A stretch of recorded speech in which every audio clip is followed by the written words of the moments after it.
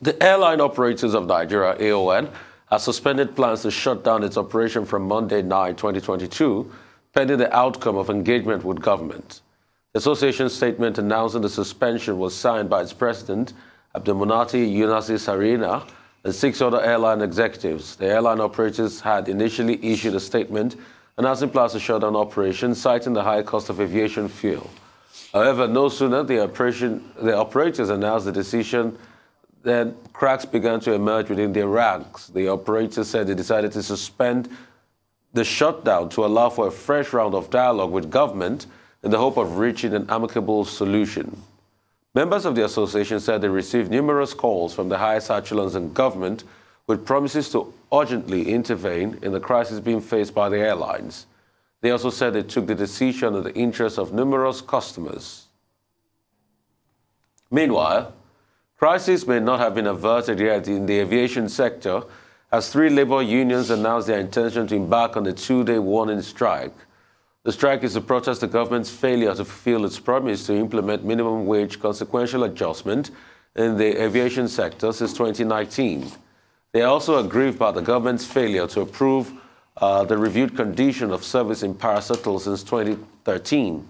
In a joint statement, the National Union of Air Transport Employees and the Association of Nigerian Aviation Professionals, an amalgamated union of public corporations, said the strike will commence on Monday, May 9. Arise News understand that the Ministry of Aviation and the National Salaries and Income and Wages Commission are making frantic efforts to quell the disputes. The unions further threatened that if nothing concrete comes up after the warning strike, they would declare a total strike. Yesterday, we had Air Peace CEO Alan Oyema on This Day Live, and also the chairman of United Airlines, Professor Obiora Okonkwo, who appeared on Newsnight to address the situation and how they have been putting up with the rising cost of jet fuel. The truth is that the airline operators of Nigeria are now on strike. We're not going on strike. Strike is different from what we are doing. We are saying, sometime in January, we were buying fuel for 200 naira to a liter. And even then, the cost of operation was about 40% in Nigeria. By March, it went up to 300. From 300 to 440. So you have over 100% increase between January and March. Remember, that was the time when we looked at our unit costs. We said, this is not sustainable. So some airlines went to 50,000 as the minimum fare.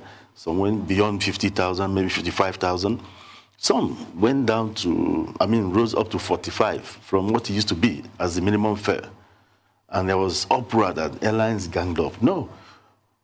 As an operator, you only look at the unit cost per seat and decide which of your inventories to implement.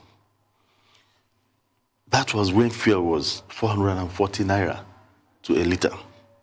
Now, it rose within weeks to 500, 550, then 600. We were at the National Assembly. We met with the National Assembly, we met with NNPC, we met with the Nigerian midstream, downstream regulatory authority. We met with all these people. Promises were made. They told us going forward it had to be 500. 500 was even too much. But the 500 never came. We are still buying 580, 500, 550. At a time, it hit 600. Now, within just about a week ago, 700. We are on a march towards hitting 1,000 if nothing is done. Now, what do? We have no reason to engage in anything near strike. We don't have any business with strike. And we don't have anything against this government. To the opposite. Airline Operators of Nigeria has told the world, whoever listens and want to hear, that there would have not been aviation industry today without this government. because it is this government that granted the airline operators duty-free on importation of aircraft, duty-free on importation of spare parts, free VAT, and so many other things. And that is the reason why you still have aviation industry today. And at every point in time, we cry out. They have listened to our cry and take the necessary step. When we made this last call, the House of Reps, the leader in the leadership level, had come together and invited us for a meeting, 3 meetings like Honorable has said. We made the Chief of Staff to the President. They did 100% what we expected them to do. They brought all the stakeholders together. Agreements were reached. But the problem is that at that point we made this call, it was waking up and suddenly from December, when we had aviation fuel at 200 naira, by March it was getting to 500 naira. And we cried out that at this rate, the biggest loser in this should be the passengers. We don't want to go too high with our prices. And then these agreements were reached that we should come together, agree on certain pricing, and agree on certain procedures of setting aside some quantity of A1 for the operators. That we did, but I tell you today, MNP is not talking to us. Somewhere along the line, they reneged 100% in all the agreements. In fact, they denied even agreeing to that. That was very, very disappointing. And we continue to suffer. We continue to bear the pain. At that point, today, as we speak, let me give you a better example of what's going on. Aviation fuel is now 600-700 naira per liter. And if you take an average aircraft of 50 passengers, ERJ-145, it carries 15 passengers. And to make a 1-hour flight, let's say from Lagos to Abuja, it will require the direct cost of that ticket is 55,000 naira. A lot to talk about this morning, Tundo. Yes, I mean, the basic crux of the matter is the steep increase in the price of aviation fuel from 190 naira per litre to 700 naira per litre, and the airline operators of Nigeria deciding that they shouldn't pass on those steep costs to the passengers. So far, so altruistic. However, there have been criticisms of this position that they have taken. As altruistic as it may appear on the face of it, the MOMAN, marketing, or all majors marketing of Nigeria, that association, has been highly critical of that position, saying that the aviation fuel price increase is not a Nigerian phenomenon. It's affected the whole world. Look at the Russia-Ukraine war and the damaging effect that it's had, inflation, foreign exchange scarcity, and that other people have not taken that position. So they are faulting the position that the AON has taken and saying that how have they tried to ameliorate the situation? Have they tried to apply for a license to import fuel themselves, as they said that they had done in February? According to them, no, they have not. Have they tried to be more strategic and sort of order in advance? They made a really uncomplimentary comparison to people driving an Uber, that they just buy fuel as and when they need it, sort of just off the cuff, that it's not strategic, it's not well planned out. So that's a criticism of the business models that some of these airlines are operating. And within the AON themselves, different members started to pull out. We had IBOM Air firstly saying that they are not going to, take that position, that flights will continue, but they increased the cost of their tickets, which is what AON has claimed that they are trying to avoid for the benefit of the Nigerian public. But you had other airlines pulling out. You had Dana, you had Arik, you had Aero pulling out of this. It wasn't a strike. They're just trying to be kind to the public. That's their position. But so now the AON has had to shelve that for now, because that's in their statement. It's not. It seems as if it's conditional, this suspension of that position that they've taken. And it appears that the House of Reps has, dived right into the matter. They've cancelled their emergency plenary session today to discuss all these issues plaguing the aviation industry, including the one you talked about with the different unions who have had an 8-year agreement to increase their wages and allowances and what have you that has been defaulted on, and they're going on strike. So there was a plan to discuss the general situation, which has been suspended, which for me has been cancelled, the emergency plenary session by the House of Reps. For me, it's a good sign that it's been cancelled because they are saying that they're nearing resolution of the issues with the AON so that, Nigerian passengers can have the full range of choices. I think that's the ultimate outcome here. And so I guess we wait to see what that resolution looks like. But the good news now is that that downing of tools, not a protest, has been suspended for now. Dr. Abati? Well, the aviation industry in Nigeria was badly impacted by COVID-19. Even before COVID-19, it was a troubled sector of the economy. At the time, there was a call for bailout, and the Nigerian government tried to provide about 4 billion naira to assist the various airlines, but that looked like a drop in the ocean. It didn't make any difference.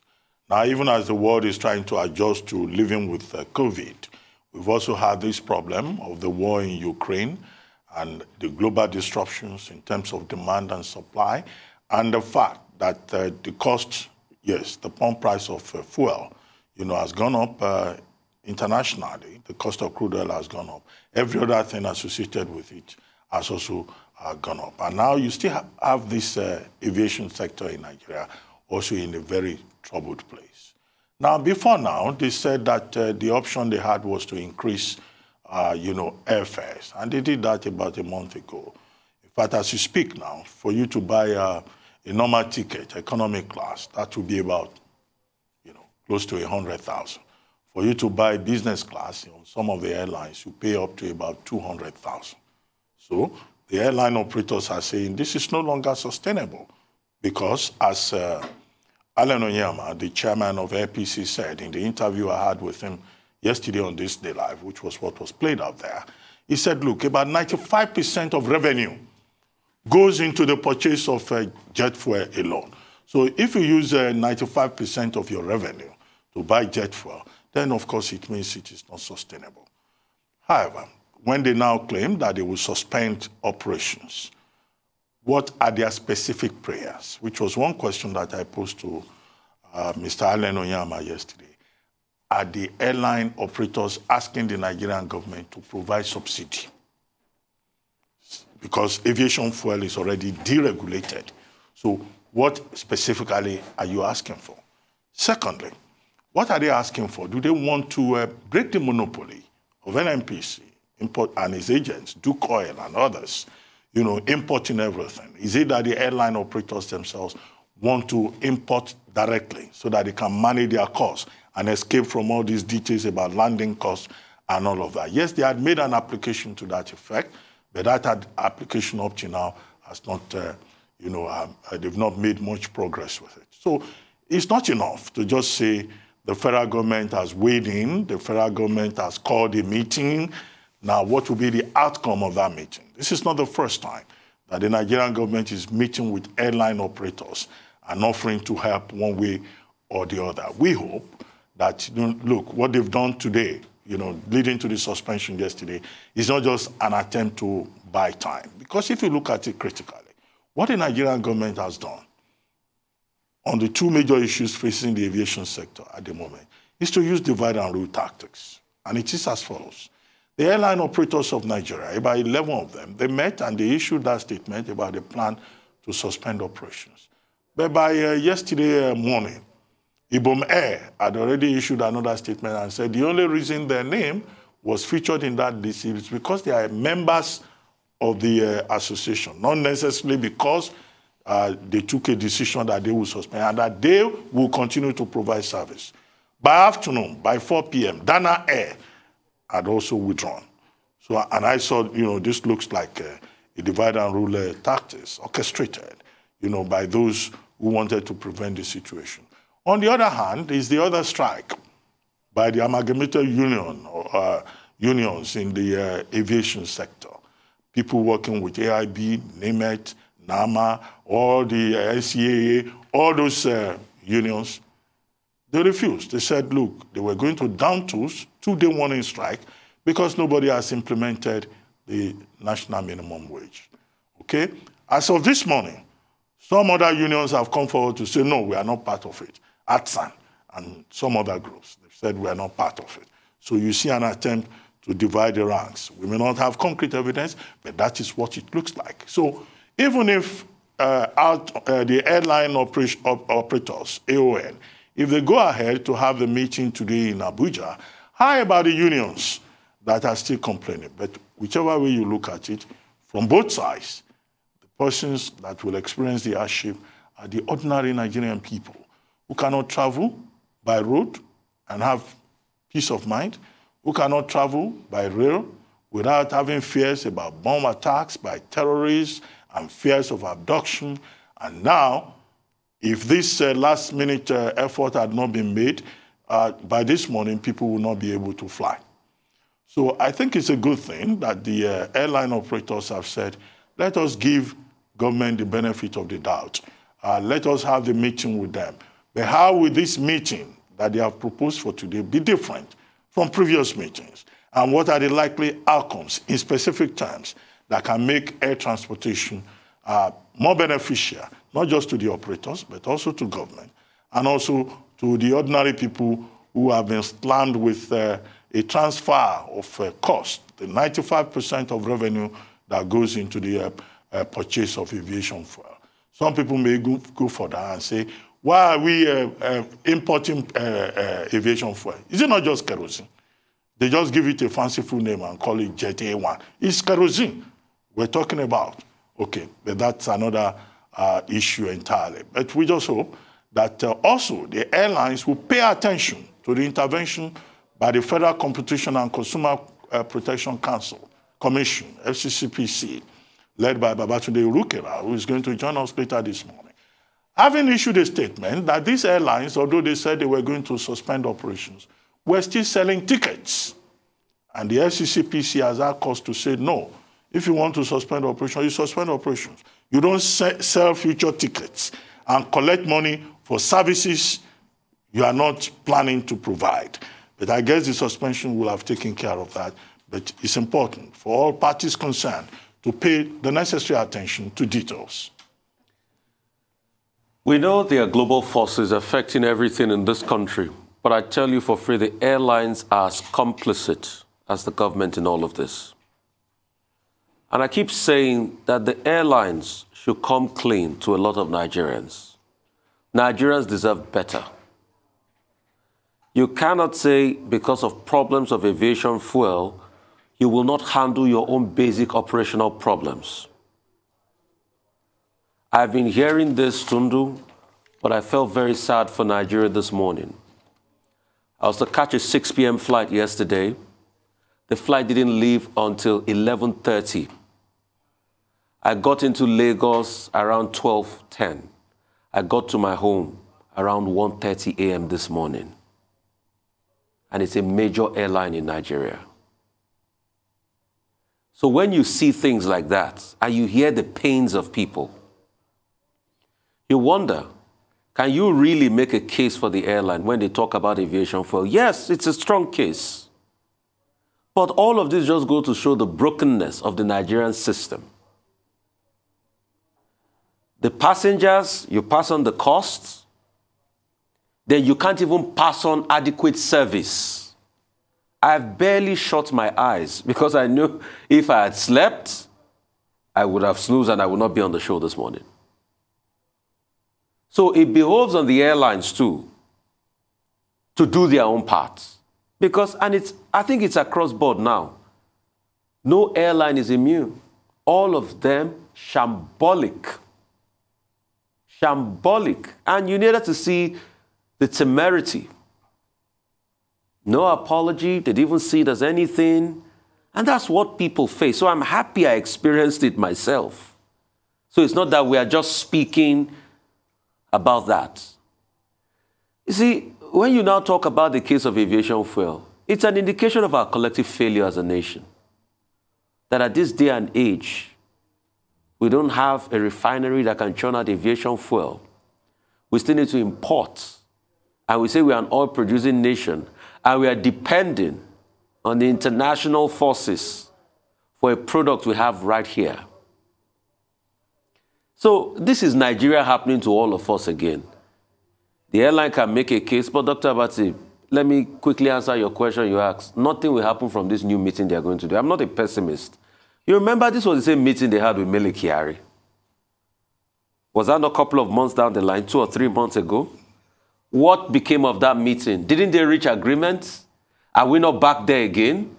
So if they reach agreements in this meeting, it's just going to be kicking the can down the road. Because we have not addressed the problem of aviation fuel, which is a value chain problem. And it will continue to increase. Is it only aviation fuel? What about diesel? And in all of this, Nigerians always get the short end of the stick.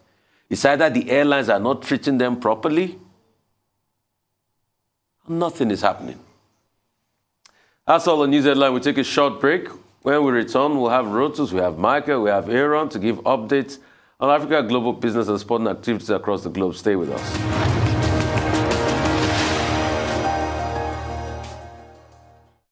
Welcome back to the Morning Show here on Arise News. Our dependable Rotus Sajiri is here to give us an African business update. Good morning, Rotus. Good morning, Tundu. Good morning, Doctor. Good morning, Rufai. Good morning to all our viewers. Yeah, so, we'll continue the conversation from the aviation soap opera that we saw over the weekend. Doctor, a great interview with Alan Onyema of Air Peace. I also saw the News Night interview with the head chair of United Nigeria Airlines, Chief Obiora Okonkwo. Look, there's a lot of emotions in this matter that need to be taken out. The fact of the matter is, when your prices go up, when your cost of doing business goes up, you increase prices. It is really that simple. There is no reason for this to be drawn out as much as it has been drawn out. If you are a baker and you bake bread and the cost of flour goes up, you will pass on the prices to consumers. It happens all over the world. It happens everywhere.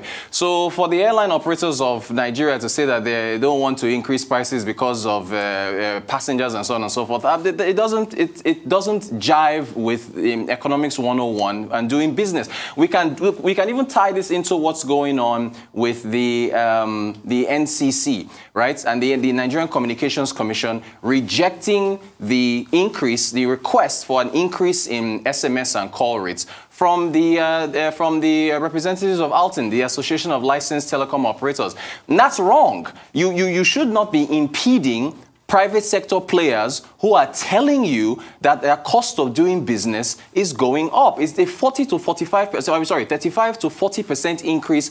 They use diesel to run what you're looking at now, these base stations that are around the country. It costs a lot of money. So if a player in a sector comes together and tells you that I need to raise costs because this is the cost of my business, you have to do it within, you consider, of course, the consumers, which is what the NCC is saying, that they consider the consumers and also consider the competition. But you do that in a way that you look at the marketplace, and as a regulator, you do not impede the operations of these companies. Because now that you've rejected it, what do they do? So again, so back to aviation. And Doctor, do have to correct something. NNPC doesn't have it's not a monopoly when it comes to importation of all fuels. It's just for petrol, because diesel and the rest are deregulated. That license that they're looking to get, the aviation sector is looking to get, what difference is it going to make? Even if you get the license, you are importing a deregulated product. It doesn't matter who. The FX component of this is one of the big issues. The fact that, the cost of bringing in that imported product into the country, that 500 naira cap that Chief Obiora Okonkwo mentioned on Newsnight, from what I understand, the landing cost is now 550 or even more than that. So it doesn't make any economic sense for them to pay at 500, which is why, according to him, they haven't heard from the NNPC. If the NNPC is unable to make contributions to the federation accounts when it comes to PMS because of the high cost of subsidy, how on earth do you expect them to be able to support you in any way, shape, or form with a 500 naira cap on a deregulated item that is aviation fuel? How is that supposed? What math? Of course, you're not going to hear from them. That's why I say the meeting will fail. It's not. It's not going to work. So look, this thing is. I don't know. Nigeria, we like to act like we are unique in some way, of shape, or form. Go and look at prices for tickets to fly to any other country around the world. Prices are rising. So when you are doing business and you are selling something. If the cost of doing business goes here, you sell it at here. It's that simple. Finally, what else is going on? Zimbabwe, they've put in capital controls. They announced it over the weekend. Zimbabwe is putting in capital controls in order to try to support their currency. Very interesting. Essentially, third-party processing of payments to essentially foreign subsidiaries, repatriation is not going to happen anymore. They're even cutting down on lending. Mr. President Anangwana said that lending in Zimbabwe's banking sector leads to an increase in broad money supply, which, because of there's an increase in money supply, now, it shoots up inflation, one, but it also says leads to speculation in the currency. So it's going to be interesting to see whether or not the capital controls they put in place will change things. But we all know the playbook about capital control. When you put in capital control, it brings about a restriction. It tightens things up. So it does. Is Zimbabwe ready for that constriction in its economy now, for an economy that is barely churning out anything? Because we've tried this playbook. Remember the 80s too in Nigeria? Yeah. Price control, capital control, and everything. That's cash control, is what we're talking about now in aviation and telcos. This is where essential commodity, people were importing milk and the likes, and you have to go and buy from a government bureau at a stipulated price, because so that the free markets will not get their way. Yes, in the short run, it will bring down that tangent of inflation. But in the long run, it has a damaging effect. So we all know the economics behind it. Would you want to do business in a country that has capital control? You obviously don't want to. Right. So that's you made a very strong case for capitalism. Yes. Well, he's opposed to charity. Free market capitalism, yes. Free market capitalism, yes. For indexation. Yes. You know, if this goes up, okay, the other metrics should also go up. Okay. But how do you solve the problem? Where does that leave us with regard to, what is it they taught us in economics in those days? Price elasticity of demand. Okay, if it's a self-fulfilling prophecy that the airlines can just increase prices as they wish, fares as they wish. Okay, so where does that leave the social end of it? It means if we don't want to fly, we can't fly. Right. If at the moment business class is about 200 naira on some of the airlines. So what you are saying is that if it goes up to 400, oh, well and good. Yes. If you cannot pay, don't pay. Go by road or rail. Okay, where is the rail line? That is government. That the government caused this issue. Fix the roads and fix the rail. I'm not done yet. Yeah. Then with telecoms. Yeah. The telcos are saying the increase in cost of doing business in a harsh environment has gone up by about 35%. Yes, sir. Now they are not passing that 35% automatically. They are passing 40% of it to ordinary suffering people like us. And now to make a phone call, they are proposing almost about 8 naira. Correct. And then for SMS, over 6 naira. Yes. From about 4 naira. Yes. 40% markup on it. Okay, so where is the role of the regulator here? I see that the NCC has moved rejected it, quoting its own laws. Secondly, our government is saying it will negotiate with the airlines. What specific recommendations do you have? How can this problem be solved? Because you cannot say it's a take it or leave it situation. He's just told you, take it or leave it. No, it cannot be a take it or leave it situation. The telcos, I don't know, I talk to these folks. That's why we have government. That's why we have government. Otherwise, in the end, we will all be dead. But it's a failure of government. It is. You see, and Dr. Abatia, how should government address it? Okay, the government needs, the issue with the telcos is the diesel costs and base stations. It is incredibly expensive for them to be able to run those base stations 24/7. You as the government, you need to provide stable electricity so that the cost margins for businesses in this country when it comes to electricity costs is up to 40% of their overheads, almost 50%. How do you run a business in a nation like that? So whose responsibility is it to provide power in order to bring those margins down so that business can be profitable? Where is the silver lining? You are the one who I must have it. You're depressing me right now because I can't see a silver lining. No, okay, so when they have this meeting today, what are we expecting? They're going to come in and say, well, economy is now 200,000 naira. Don't be awful, Rufai. It's a bumblebee meeting they're having, I'm sorry. They had a meeting in March. They had a meeting 500 in March naira now. for this. What did they do? So are you on the same page as Major Oil Marketers Association of Nigeria? Yes, yes. Who are saying that this is some attempt to sort of arm twist the government to provide a subsidy for aviation fuel? What else? And Doctor asked that this is just what on this day like emotional yesterday. Blackmail, or that we're patriots, or What that else is it? altruistic. I can't see it any other way. They're asking for a Right. subsidy, and there's just no money for that. Because as of today, we've not been able to tackle our FX problems. Nope. Over the years, we've not built refineries. Nope. Over the years, the investment government ought to make it has not made it. Government kept on kicking the problem down the road. Okay. Now it's coming to And pass. these are the consequences. Maybe when everything collapses. No, Doctor, No, you it will say not get to that. that point. It will not go Because that's the scenario you painted. It will not get to Well, that thank point. you for nothing, I'm Rosef, sorry. this morning. I'm sorry. For Global Business Update, Michael Wilson joins us now from London. Good morning, Mr. Wilson. Good morning. Let's take a look, see how the Asia-Pacific markets, first of all, beginning the week, and all fairly mixed. Chinese trade data has come in better than expected. However, the Nikkei is down a bit. I'll come on to Japan in a moment. China stocks relatively higher. The Shanghai Composite not doing too badly this morning. Exports, as I said, doing reasonably well. The data came as mainland China continues its battle with COVID. It's the worst outbreak since early 2022. I'll talk about a little bit more about that later on.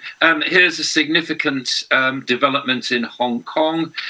John Lee is now going to be Hong Kong's next leader. He was the only person in the leadership election, and he was he's a Beijing loyalist. He was in charge of dealing with, if I can put it like that, the pro-independence demonstrations that happen in the country. He's formerly Hong Kong's chief secretary. What it actually indicates, I think, to most people in the market is that Hong Kong not so much will have its individuality in the future, but will be a gateway for capital into China. That's a very important move this morning, I felt. Meanwhile, President Xi in China is once again at a meeting of top leaders, emphasizing the importance of the zero COVID lockdown that they have there.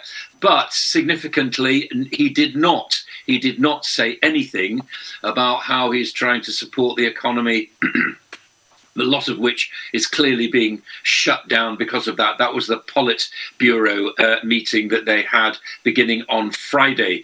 Japan, for its part, is saying that if it's going to phase out Russian oil, it's going to take slightly longer. Prime Minister Fumio Kishida has been saying this for some time. It's going to take them a couple of years to do that, to fall in line, let me put it like this, with the rest of the G7 nations that have already taken that decision and already said that they will do it by the end of the year. As far as the United States is concerned, big drop on Wall Street. But futures, I mean, it was not so much that the week itself wasn't too bad. It was just that tremendous roller coaster. At one point, if you remember from last week, the Dow Jones down over 1,000 points on the day.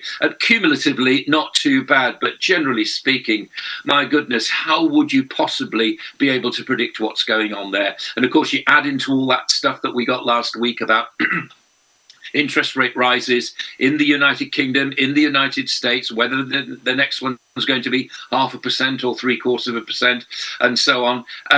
So that's that, really. Now, most eyes in the world will be on the Kremlin and Red Square today, May the 9th. I'm sure I don't need to remind you, is Russia's Victory Day. And the real question is, what is President Putin actually going to claim as a victory? It's not about Ukraine. It's about the end of the Second World War, but it's been used in the past as a tremendous propaganda and PR exercise. The UK has hit Russia with more more sanctions, particularly on things like palladium and platinum, which are used for, well, as you know, for electric cars and so on. Just actually weighing up what effect that might be having on the Russian economy. I don't think we're going to see anything like that from this victory. Of course, we are not going to see anything from that victory parade today. But the joint accumulation of UK, US, EU sanctions is meaning probably, and again, speaking to people actually in Moscow, such as those who actually want to talk about it to broadcast services, saying that, gradually people are beginning to suffer. The person in the street is gradually beginning to suffer. There's plenty of reserves to take care of the basic needs of the population, but they are not enjoying luxury goods and so on. For its part, the EU is now saying this morning that they should seize Russian assets, which are now frozen in a bid to build Ukraine after the war, when on earth that's going to be. A number of bundles of news out of the UK, cost of living crisis, and the number of UK households is up about a half. 1 in 7 who are actually missing a meal because of what's going on. And one of the energy bosses has said that people will be in fuel poverty if there is no help from the government. The government, as far as heating is concerned and energy is concerned, the government is saying this morning that it will probably reset their view about that later in the year. McCall's convenience stores, we talked about that on Friday, didn't we? Morrison's and the petrol forecourt people, EG, are bidding now to try to take it over. And the Prime Minister, Boris Johnson, will use tomorrow's Queen's speech. It's called the Queen's speech. She won't be giving it probably. Again, there's a bit of a debate about that because of her failing health, but it's normally used to outline from being spoken by a member of the royal family as to what the proposals, the kind of legislature for the government is going to be over the next 12 months. And what Johnson's trying to do is clearly reboot the government's performance in that and so on. I'll draw your attention to diesel as far as commodities are concerned, which is rapidly increasing in price. Prices surging on that, very, very important for industry. And finally, oil and gold both trading sideways.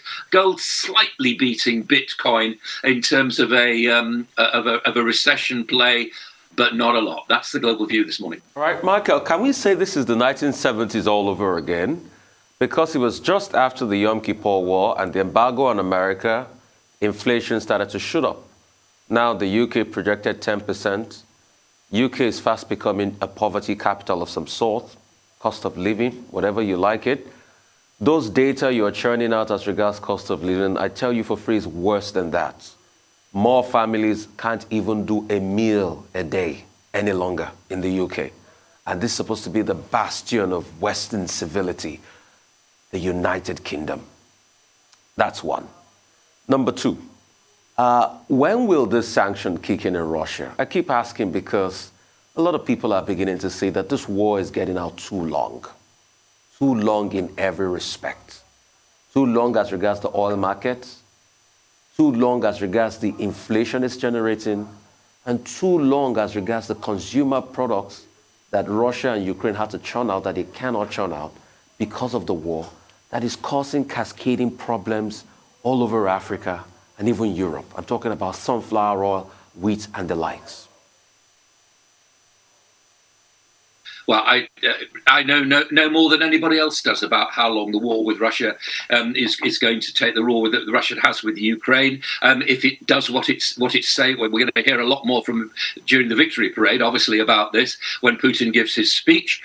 Will he continue to try to annex other parts of Ukraine? Really don't know. Yes, of course, it's causing problems. There's no question about that, and it's causing supply chain problems because we are, as we've often said, no man is an island in the world at the moment. I think the bigger question is this going to be the end of globalization? I suspect that perhaps it might be. It might be that the world is fragmenting into different kind of blocks in terms of what it actually expects. But I do, however, think that that we have been used to a just-in-time, cheapest kind of goods existence, and of course that's changing now. And somebody was coming on the radio the other day saying that, talking about cheap energy. Energy isn't cheap. Why should energy be cheap? It just isn't. It isn't cheap because it has to be created, and the benefit from somebody is a cost to somebody else. That's unfortunately how the world works. So this word cheap is something that maybe we should get used to not being able to use for much further.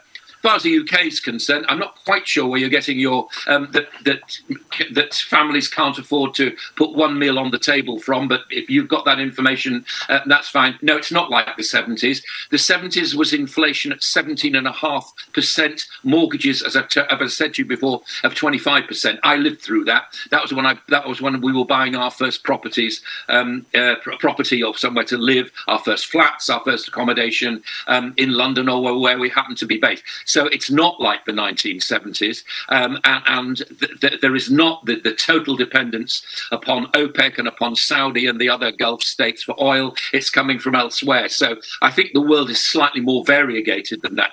I'm not saying there's not a cost of living crisis. Of course there is. I don't think it's quite as severe as that. I think that most politicians are using statistics to try to support their case. But certainly energy is going to be important. And I think that the government will have to offer some kind of help. Not quite convinced about a windfall tax, but of course, there have been more calls on that about that over the weekend as far as BP and Shell are concerned. Okay, let's start with Britain. I mean, the report under reference, I guess, is the Food Foundation report, which says 1 out of 7 adults in the UK at this moment is facing the crisis of food insecurity. And that many households now are collecting cold food, and they cannot afford energy costs to have warm meals, and some are skipping meals. When I saw that report, I was like, in Britain, in good old Britain, is this so serious? And I had it in mind that I will ask you, because you are out there, we're just reading reports. Is it really that bad? And a lady called Anna Taylor says that what Britain is facing at the moment, it's not just an economic crisis, it's also a health crisis that is linked to the cost of living crisis. That is one. The second thing, the Dubai Department of International Investment just issued a report saying that the United Arab Emirates is the #1 global destination for greenfield foreign direct investments. Okay, the Crown Prince says this is because the ruler of Dubai and the Prime Minister, the Vice President, because of his leadership and vision. But down the line in the report, we're told that, it's because in terms of the indicators, Dubai has become the 3rd global destination for investments. Is there something they're doing right in Dubai that other countries need to learn about? Finally, the Digital Markets Unit now being proposed in Britain, Australian type, to check the big techs, to promote competition and innovation. You know the details. What are your thoughts on that? Do you think that Digital Markets Unit would have the teeth to bite, to make a difference? And are we going to have the same kind of situation Australia had with Google when they tried the same thing last year? As far as the DMU is concerned, I'll wait to see what happens. If civil servants think that they can actually get ahead of the way technical companies and the way that people actually want to use for better or worse, and Generation Z, as now we have to call it, is actually regarding people that use WhatsApp as being old-fashioned and fuddy-duddies, they are moving ahead of all this. I don't think the DMU, I don't think that civil servants are actually across this. I don't think many of them actually use those kind of services, even if they're back in their offices after the pandemic. So I don't have a great deal of thought about the DMU. I was in Dubai at the conference, I don't know whether you were there, Doctor, about 15 years ago, when Dubai was actually saying there will be an international financial centre built in Dubai, ready for the WEF that was coming up the following year. And my goodness, they built it. I sat in somebody's office on the 40th or 50th floor, looked down at a hole in the ground that was the size of an English county, and he said that's where the financial market is going to be.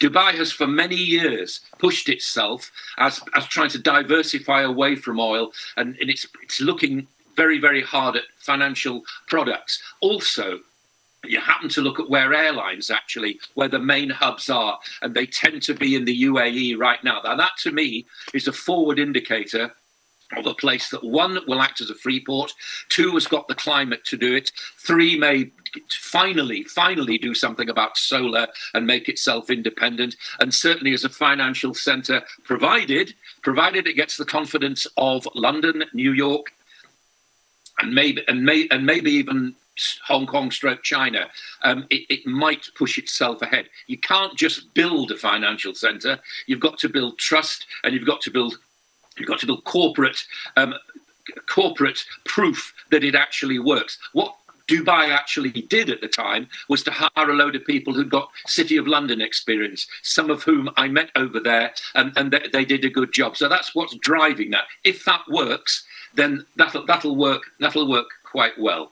As far as England and poverty and the foundation and reports like that are concerned, yeah, I'm certain that's true. But what are these levels of poverty? This is the question that I don't understand. What does poverty actually mean? As I've said before, I'm not excusing what's going on, of course, but it wasn't like that when I was in London on Friday and on Thursday, and it certainly wasn't like that when I was down at the supermarket down here on Saturday. Yes, there were some empty shelves, but there are empty shelves in lots of places simply because of supply chain problems. Now, are there health problems as a result of people not eating?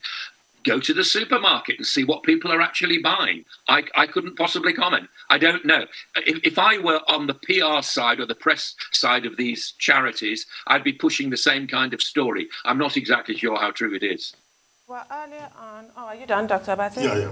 Earlier on, Rufai was referring to capital controls that we saw in 1980s Nigeria. So it reminded me, I've been meaning to ask you, what exactly is behind the apparent recovery of the ruble? What do you think of that? And really, is it being, well, artificially propped up? Yeah, I think it is. I think that the central bank, she's played an absolute blinder, and I do know that she was threatening to resign as a result of the sanctions, and Putin persuaded, I don't know how he did it, but he persuaded her to stay in office, and I think she's actually played a complete blind. You see, they're still selling their major products, which are gas and oil, to countries like China and India. So the sanctions themselves, I don't think, particularly as far as Europe's concerned, are going to have a great deal of effect. That's as I understand it, is what's keeping the ruble up. But as I say, you don't know what the truth is in Russia, no more than you know what it is in China. I can only go what the market's saying. But for me, this woman, her name has just escaped me for the moment, but she is the central bank governor. She's not very old. She's probably in her mid-30s, and she's played an absolute blinder, no question about that. And she was voted, actually, Forbes central banker of the year only 2 or 3 years ago. So she knows what she's doing. I honestly don't know what the truth is. I suspect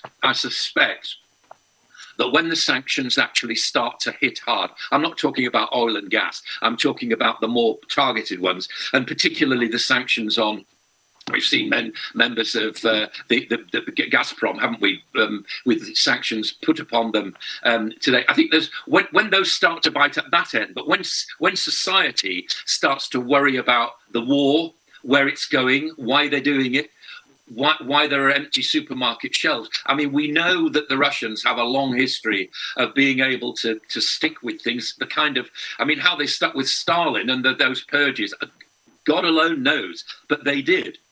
So they have a lot of resilience, but what the truth is, I don't know. But yes, the ruble, as you quite rightly observe, is doing much better than it did before the invasion. Thank you, Mr. Wilson.